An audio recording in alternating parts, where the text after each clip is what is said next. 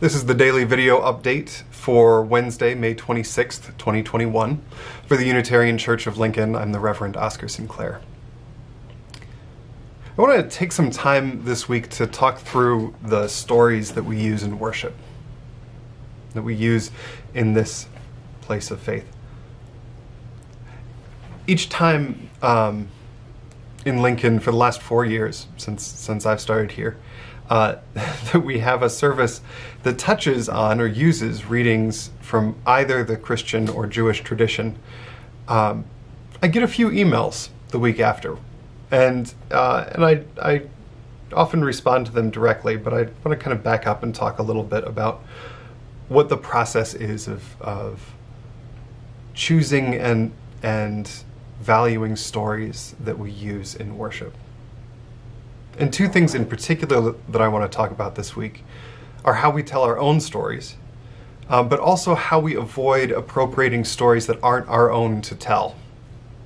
Both of those get at how we bring our authentic selves to worship, but we'll start with the negative case about appropriation.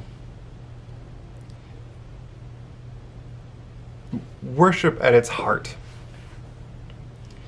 is about connecting the stories of our lives to something larger than us, right? And one of the ways that we do that responsibly is by not telling other people's stories without their permission. My grandfather tells this story.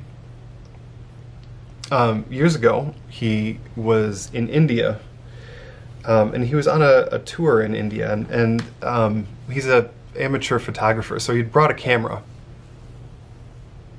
And he was in a place that was profoundly different for him. He'd never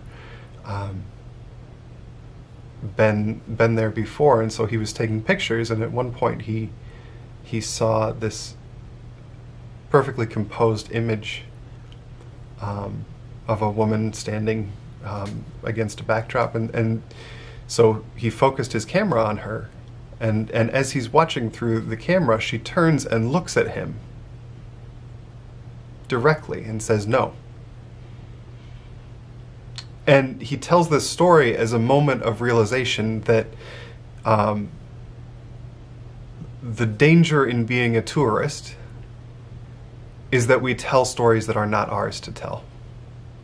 And in doing so, we dehumanize the person on the other side of that camera. The danger of appropriation in worship is a lot like that, right? It is easy